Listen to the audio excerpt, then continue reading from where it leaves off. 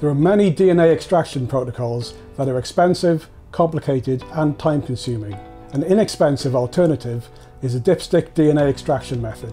It's a really quick way to extract DNA and clean away contaminants. You can go from sample to PCR in 30 seconds. With costs starting at around 35 cents per sample, it's an affordable alternative to column-based extraction methods. Hi, I'm Brian Douglas from Bento Lab. In this video, I'm going to show you the filter paper dipstick DNA extraction method, explain the pros and cons, and I will also give you a quick demo. The dipstick method is a simple 3-step protocol that takes you from sample to extraction in 30 seconds. First, there's an extraction step in dilute ionic detergent and salt buffer, followed by capturing the DNA with a cellulose-based dipstick. Then the dipstick is cleaned in a wash buffer, and finally the DNA is released into the PCR mix by dipping the dipstick into it. The protocol was published in 2017 by a team at the University of Queensland led by Professor Jimmy Botella. They realised that cellulose paper could be used to rapidly capture DNA, which could then be washed to remove contaminants. Since publication, this method has been adapted for a wide range of different applications. So what makes dipstick DNA extraction such a useful method? It's very quick. You can go from sample to running a PCR in 30 seconds. It's cost effective, whereas costs of traditional column-based extraction methods vary between $2 and $5 per sample. The dipstick method costs around 35 cents per extraction. This makes it ideal for low-cost approaches. The method is also very versatile.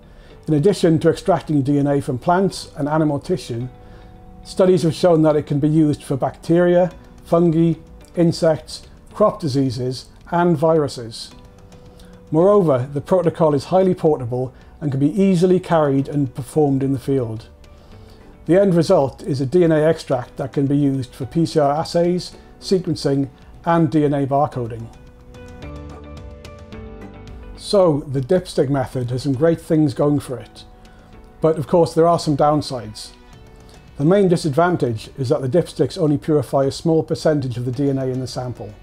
Although it has been shown to extract trace amounts of nucleic acids, it does not concentrate the DNA in the way that a spin column extraction method does. This means that the method is better suited to PCR-based applications and is not suitable for methods such as restriction enzyme digests or PCR amplicon cleanups, or methods such as genome sequencing, which require larger quantities of DNA. Now, let me give you a quick demonstration using the Bento Dipstick DNA Extraction Kit. My sample for this demo is a small piece of spring onion. I prepared 3 tubes, one with a small amount of extraction buffer, one with 1 ml of wash buffer, and a 3rd tube set up for my PCR reaction, just waiting for a DNA template. First, I'll add the sample to the extraction buffer and grind the sample using a plastic pestle. Depending on your sample, around 10 seconds should be enough to release the DNA. Once the sample is ground, I will add more extraction buffer to dilute the sample to 500 microliters. Now for the dipstick and wash steps. I'll capture the DNA by dipping the binding end of the dipstick into the extraction buffer 3 times. Then I'm going to dip the dipstick into the wash buffer 5 times. And then I'm going to dip the dipstick 3 or more times directly into the prepared PCR reaction mixture so it can release the DNA template. And now I'm ready to run the PCR. So to summarise, the dipstick DNA extraction method is a simple, cheap, 3-step process that can extract and clean DNA. As long as you only require small amounts of DNA for PCR, the dipstick method could be a great choice for you.